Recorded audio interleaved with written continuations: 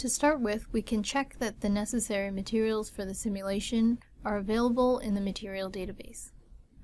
Open the material database by clicking on the Materials button in the main toolbar. The list of available materials is displayed in the material list. We will be using gold, glass, and etch materials. Click on a material to see the material data in the Material Properties section of the material database. The etch material is a material with refractive index 1, and we will use this material to represent the etched holes in the gold film. If the background index was not 1, then the refractive index of the etch material would need to be modified to match the background index. We will use the materials available in the default material database, so it's not necessary to add any new materials. The next step is to set up the structures. Add a rectangle from the Structures drop-down menu to represent the gold film. Click the arrow next to the Structures button to open the menu. Edit the rectangle. There are several ways to open the edit window. You can do this by selecting the object in the object tree and clicking on the Edit button in the toolbar on the left, or you can use the Edit menu in the title bar menu. Here you can see that the keyboard shortcut to edit an object is E. Finally, you can also right-click on the object and select Edit Object from the context menu. Set the name of the structure to Film. In the Geometry tab, set the X and Y position to 0 and span to 1.2 microns. The period of the device is 0.4 microns, so this will represent 3 periods in each direction. To set the device thickness, set the Z-min position to 0 and Z-max position to 0.1 micron to simulate a 100 nanometer thick film. In the Material tab, use the drop-down menu to select the AU Gold CRC material. Make a copy of the rectangle using the copy and paste keyboard shortcuts. Change the name to Substrate. Set Z-max to 0 and Z-min to -1 micron, so the rectangle will be 1 micron thick. In the Material tab, set the material to SiO2 glass Palic. Next, add an array of circles from the object library to represent the array of holes etched in the gold film.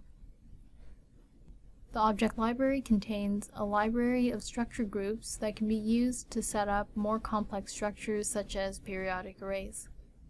If the object library window is not already open, you can open it from the View, then Windows menu.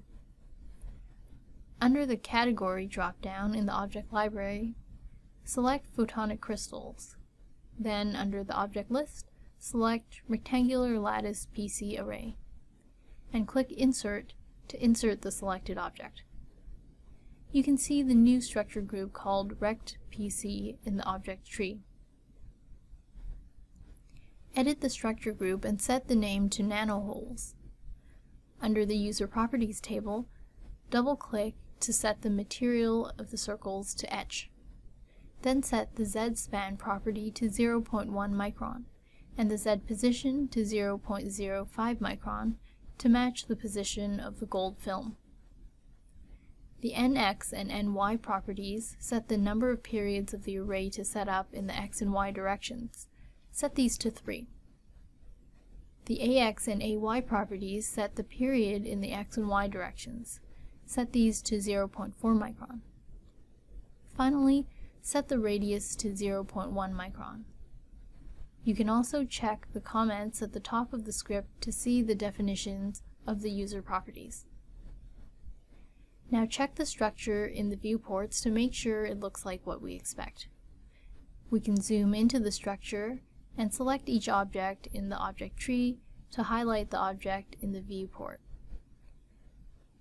We have a gold layer above the glass substrate with an array of holes etched in the gold film.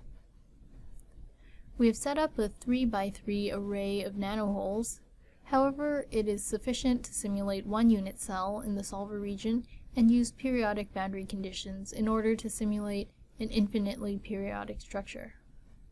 We'll add and set up the solver region next. Use the Simulation drop-down menu to add a simulation region. The General tab is where you can set the dimension of the solver region, background index, which is used anywhere where no structures are defined, and the simulation time and temperature. We can use the default settings here. Under the Geometry tab, set the X position to 0 and X span to 0.4 micron to match the period of the device. Do the same for the Y position and span. The simulated period is set by the simulation region span, so it should be set to match the period of the structure. Set the Z position to 0 and Z span to 1 micron. Under the Mesh Settings tab, we can set the Mesh Generation method and Mesh Refinement method. The default settings are usually sufficient for initial simulations, so we won't make any changes here. We can increase the mesh accuracy setting in the convergence testing stage when we want to get final high accuracy results. Under the Boundary Conditions tab, set the X and Y boundary conditions to periodic. Use the PML absorbing boundary conditions in the Z direction, which is above and below the structure. Under the PML settings table, double-click to set the profile to steep angle. The steep angle PML profile is recommended when simulating periodic structures, since light might be diffracted to grading orders propagating at an angle, and the steep angle profile is more efficient at absorbing light incident at an angle. You can click on the Help Me Choose PML Settings link for more tips on setting up the PML settings. Click OK to accept the settings. We can now see the simulation region. Use the Zoom Extent button to zoom the viewports around the simulation region. The simulation region has blue boundaries indicating the periodic boundaries in the X and Y directions, and orange boundaries indicating the PML boundaries above and below. We can use the ruler tool to check that the Z span of the simulation region is large enough. A rule of thumb is that we want there to be a distance of at least half a wavelength of uniform material in front of the PML. Since we will be simulating a wavelength up to 0.7 microns, we want to measure a distance of at least 0.35 microns of air above the structure and glass below. Click and drag in the viewport, and the measured distance is displayed below. Also notice that the substrate extends into the PML boundary below, so any light that travels through the glass substrate will be absorbed by the PML. This essentially simulates a semi-infinite thickness of the substrate. Add a Mesh Override region from the Simulation drop-down menu. Mesh override regions are used to specify the mesh step size over a localized region in the simulation volume. Here we want to use the finer mesh to resolve the curved shape of the nanohole and the thickness of the gold film. Edit the mesh override region and set the mesh step size to 0.01 micron or 10 nanometer. Under the Geometry tab, set the geometry using the Based on a Structure option. Type Circle in the Structure field. This will set up a mesh override region over each of the objects named Circle. The structures inside the nanohole structure group are all named Circle. Click OK to accept the settings. To resolve the layer thickness, ideally we want the mesh lines to fall at the material interfaces of the gold film. Click the Show Mesh button on the toolbar to see the generated simulation mesh. In the Drawing Grid properties, turn off the drawing grid to better see the mesh lines. Because we are simulating a device where there are plasmonic effects, the results can be very sensitive to the meshing. The 10 nanometer mesh step size is the starting point, but for most accurate results, we need to perform convergence testing by trying finer mesh step sizes. Next, we will add and set up a plane wave source at normal incidence from the air above the structure. Add a plane wave source from the Sources drop-down menu. Set the source to inject in the backward direction along the z-axis. This means that the source will propagate in the -z direction. Under the Geometry tab, set the source x and y positions to 0 and spans to 0.5 micron. So the source covers the full area of the simulation region. Set the z position to 0.3 micron, so the source injection plane will be located in the air above the structure. Under the Frequency Wavelength tab, the source start and stop range are already set to 0.4 to 0.7 micron, which is the range that we're interested in. On the right, we can see the automatically generated source pulse over time, as well as the spectrum of the source pulse. You can click and drag an area on the plots to zoom in. Next, we'll set up monitors to record data from the simulation. We will be using monitors to record the refractive index profile, reflection and transmission spectrum, electric and magnetic field profile, and a movie of the time domain fields. Start by adding a refractive index monitor from the Monitors drop-down menu. Edit the monitor, and in the Geometry tab, set the monitor type to 2D Z normal.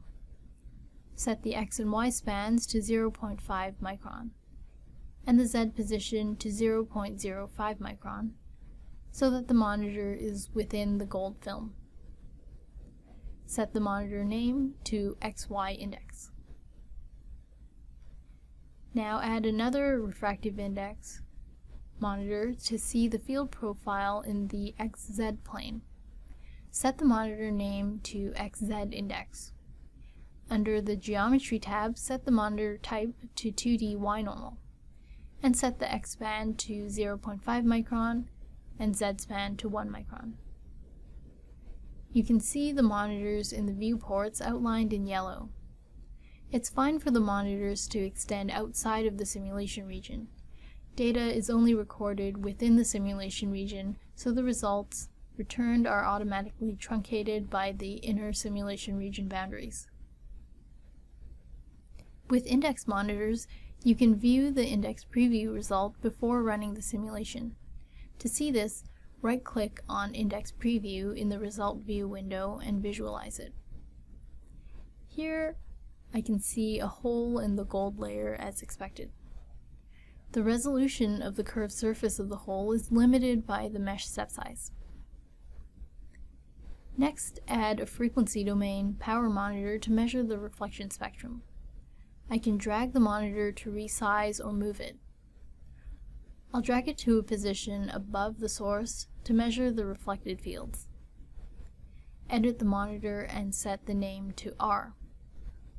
To set the number of frequency points to measure over the source wavelength range, click the Set Global Monitor Settings button and set the number of frequency points to 50.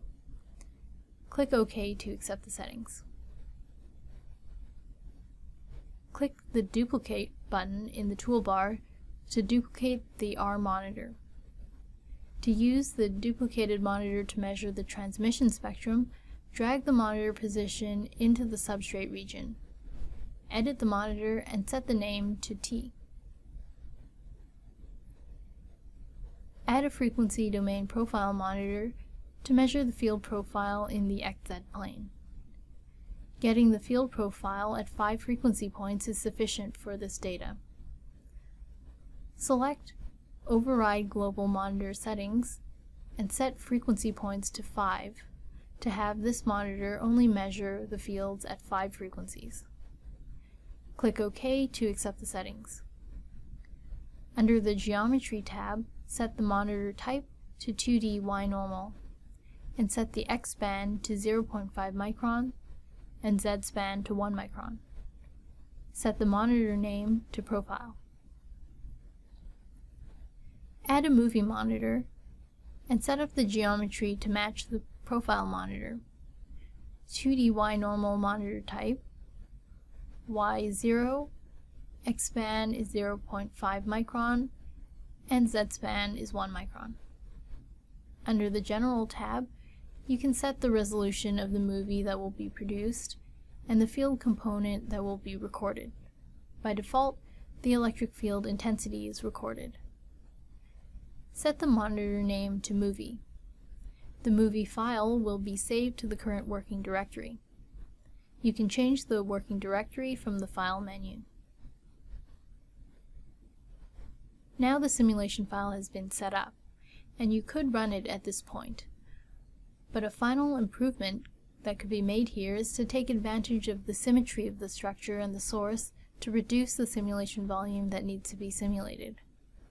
Since there is symmetry across the x equals 0 and y equals 0 planes, only 1/4 of the unit cell needs to be simulated, and the fields can be unfolded to the full unit cell. To set up the symmetry in the boundary conditions, edit the FDTD simulation region, and under the Boundary Conditions tab, select Allow Symmetry on all boundaries. Then set X-min and X-max boundary conditions to anti-symmetric, and Y-min and Y-max boundaries to symmetric, then click OK. The positive quadrant of the simulation region, which isn't shaded blue or green, will be the portion that is simulated, and the results will automatically be unfolded to the full unit cell. Using these boundaries, you will get identical results to using periodic boundary conditions, but less memory and simulation time is required. The rules for choosing which type of symmetry to use, symmetric or anti-symmetric, are covered in the FDTD Solver Region section of this course. As an additional exercise, try rerunning the simulation using periodic boundaries instead. You may want to save the simulation file now, as we will use the same file in the following demonstrations.